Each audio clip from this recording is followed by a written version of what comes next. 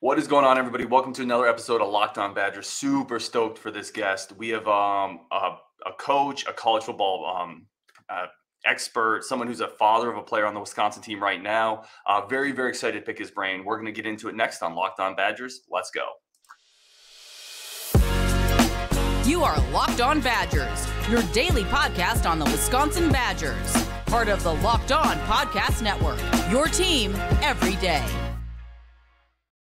What's going on, everybody? Welcome to Locked On Badgers. Thank you so much for tuning in, as always. And we're going to just jump right into today's guest because we don't want to waste any of his time. We are bringing Coach James Chaney on from Lee High School in Florida, now joining Deion Sanders' staff in Colorado, also the father of Jake Chaney, Wisconsin's head linebacker. Coach, thank you so much for jumping on the show, man. Hey, thanks, man. Thank you for having me. And you're somebody, I've followed you on Twitter quite a bit. You do a bunch of stuff. You're a motivational speaker. You created a website to help recruits kind of build their influence and their visibility. And now, like I said, you're going to join Deion's staff in Colorado. I want to start here, though, with your son on the Wisconsin team. Obviously, you were involved in coaching him as a high schooler. He went to join Paul Chryst' staff. What was it like watching from afar as Wisconsin's staff turned over in season for you? Well, I've always taught my kids to be ready for transition at any time. Life is full of changes, man. So you have to be ready for change. You can't make emotional decisions. And, you got to embrace change. And I've been talking to them about that since they've been in elementary school. So, Jake was ready for it, man. He's ready to take on the challenge, and he's embracing it. And, he's going to roll with the punches. When you're watching Jake, because he's been in the program for a couple of years, had 38 tackles, I believe, this year. I think you and I actually talked offline before about how impressive I thought he looked in some games. Are you watching him more as a father or as a coach now? Or is it hard to separate those for you? No, man. I kind of watch it as a coach and a father.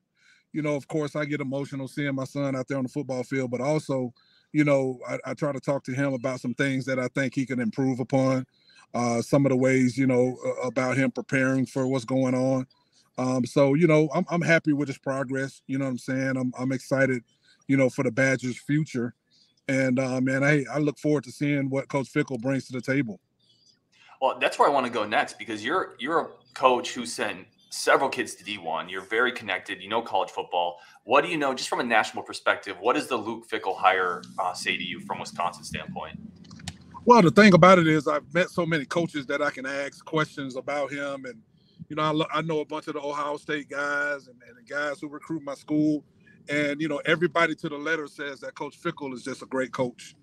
And, that makes me look, so forward, to seeing, what the future holds. But I'm excited, man. And, of course, I was sad to see Coach Chryst and Coach Leonard go and some of the other staff. But, like I said, man, every life is based on change. And I'm just looking forward to seeing how it goes. And talk a little bit more about Jake now. What did you see? Did you see anything specifically on the field where he kind of grew as a player this year coming off last year? Well, I mean, of course, he's older. He's a little bit more physical. Jake is a young player. He's only when he got there, he was 17 years old. And I knew he would have to kind of, mature age-wise. But he's always been kind of like a student of the game. He knows the whole defense. He watches a lot of film. He works out all the time, So he's always had that ability in him. But anywhere you go, you got to adjust to it. Coming from high school to the Big Ten is a big adjustment. And I thought he got better last year, with the time he had to play. And that's all I asked him to do, man, is just try to get 1% better every day. And I think he really contributed to that linebacker room this year. Yeah, he looked very, very – he's so instinctive, right? He drew a lot of comparisons to Chris Orr, who was a former Badgers linebacker, very instinctive. Does that come from being the son of a high school coach, or is that just hardwired into him? Is he just different? Well, my dad played college football at Virginia State University. My brother played for Southern Illinois. I played for Florida State. Jake's brother plays for Valdosta State. I mean, we're just kind of like a football family. But Jake has always been one of those type of guys he wants to know every detail. He wants to know why we're blitzing. He wants to know why we're in a 30 front. He's just one of those guys that he's going to know every position. and he's always been like that. I wasn't like that. You know, I played defensive line. I was like, look, what gap I got, I ain't worried about nobody else. You know, but he's a student of the game. I think he's really going to be a great, if he wants to coach football, I think he's going to be a great coach because he's really a big-time student of the game. Oh, that's awesome. And I wanted to ask, too, with the coaching change, and I heard somebody say coaching is becoming more of a young man's game. Not necessarily age-wise, but from just the way we look at the game, the way we treat players, the way NIL's happening. Do you think Paul Chryst falls into this? Paul Chryst was a great coach, won 70% of his games. He's an incredible person. But do you think that the game is maybe passing some coaches that have a certain way of looking at it by a little bit? No, I don't think so, because you can hire young guys to fill in those gaps. And that's what a lot of programs are doing now, man. They're hiring the inner city, you know, high school coaches, the young guys to go out there and recruit and to deal with some of the players even on the field. You know, it's a big a young man's hiring movement in college football, because the kids, you need to have people who can relate to the kids. I mean, that's huge. And, you know, Coach Prime is doing that, you know, and I think Coach Fickell is going to do it. I mean, it's just a big-time trend now, because, you know, you just that mental health deal when it comes to kids, and, you know, dealing with kids who are far away from home and getting homesick and trying to fit in socially. You need pieces on your staff, you know, who can deal with those types of situations. Hey, I want to finish on this with Luke Fickell and kind of what they're doing in Wisconsin. Then I want to go to what you got going on next, because I'm very excited to pick your brain.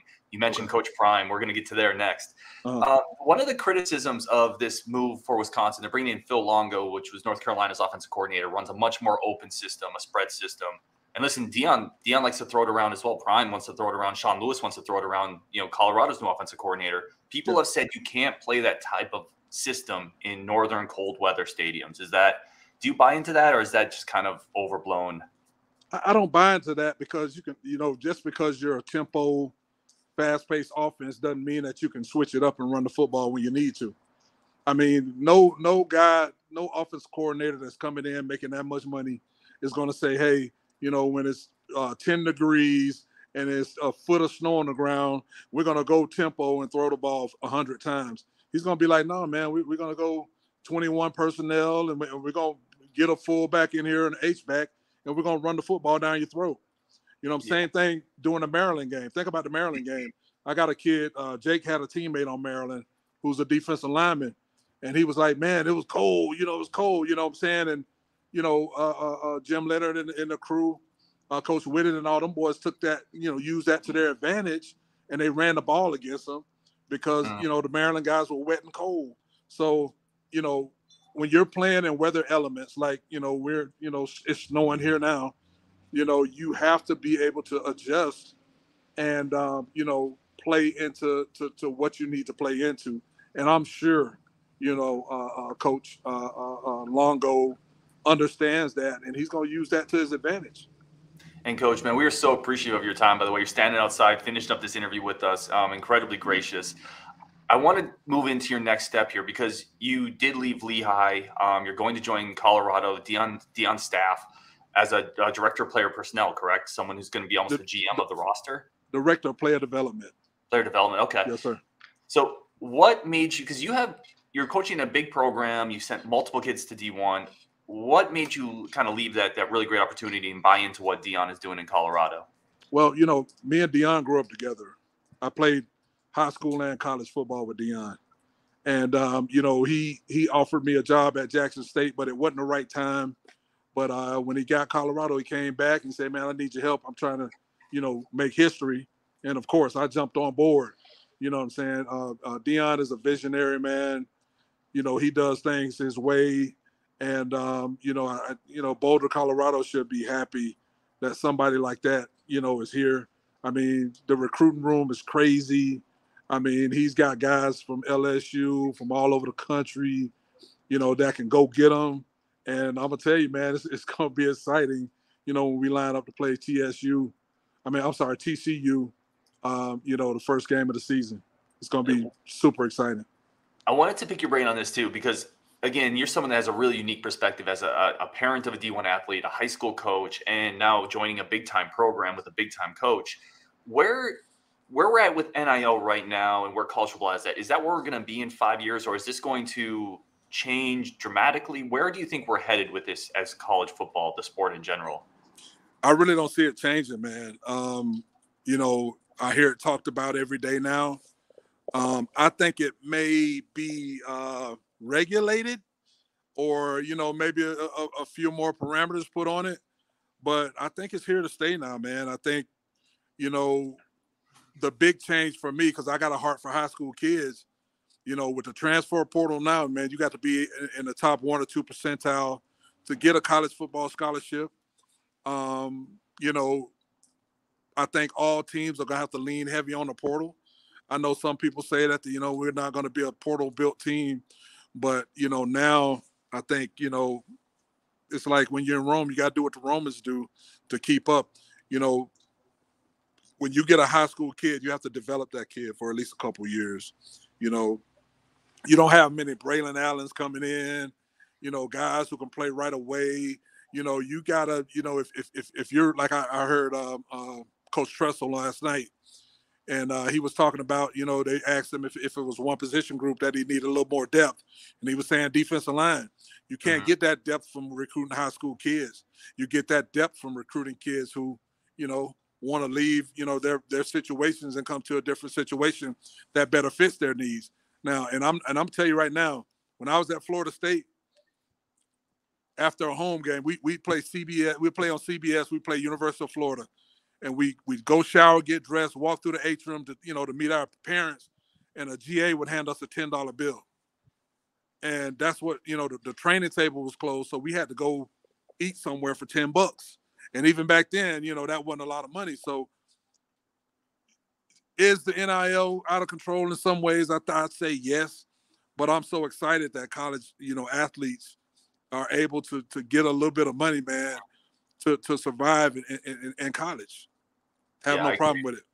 No, I don't either. I think the NCAA stubbed their own foot by trying to basically never do anything. So this is the result. That's what they get.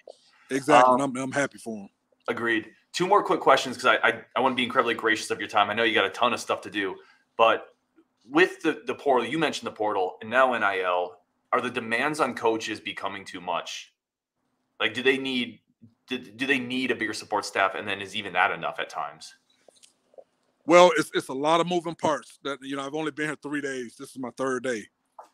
Bunch of moving parts. Bunch of boxes that need to get checked. Bunch of things that need to be in order. And yes, I do feel like the college football programs need more off the field staff. I think the coaching guys with the GAs and the analysts, I think that's fine. But there's so much mental health issues going on. There's so many life issues going on with these kids. And when you're trying to put together a defense or trying to coach a segment, I think it's nearly impossible for you to have a family and coaching football, looking at film, recruiting. I think it's impossible sometimes for the assistant coaches to handle that. So now I feel like off the field personnel really needs to be increased so you can maintain the mental health of your football program. Yeah, that's very well said. Last question here, Coach. What is the ceiling at Colorado in Boulder with Deion and this staff that he's building? Man, when you talk about Deion Sanders, man, that's a big brand name, and when you're trying to get a kid to at least come visit, or a kid who has aspirations of playing in the NFL, or a kid who wants social media attention, or even a coach, saying no to Deion is very hard. And Deion has a heart of gold, man. He's tough. He has his demands, but at the end of the day, man, he loves people. He's great with people. He wants to see people shine, and it's been first class since I've been here. And I think the Deion brand will make the University of Colorado football program go through the roof in the Big 12. That's awesome. We're excited to watch it. And Coach, thank you so much, Coach James Chaney. Thank you so much for your time. Incredibly gracious. Standing outside waiting to get into your hotel. Well, it's crazy because it's not like I'm from South Florida, right? And right now it's like 30 degrees, and it don't really feel that cold. you know, but if it was 30 degrees in Fort Myers, Florida, I'd probably die or something. Right. You know, but it's snow on the ground, and, you know, you got to kind of watch how you walk. I'm learning pretty quick. I don't want to slip and break nothing on no ice. So, you know, I'm just chilling, man. I'm enjoying it. The mountains are like, you could just look at a mountain. I'm like, damn, I'm looking at a mountain. So it's crazy that up here, man. It's beautiful. Absolutely gorgeous here. That's awesome, man. And congratulations on the incredible opportunity. Certainly you've earned it, but still, congratulations. Thank you, man. I appreciate it. I'm a big fan of yours, brother.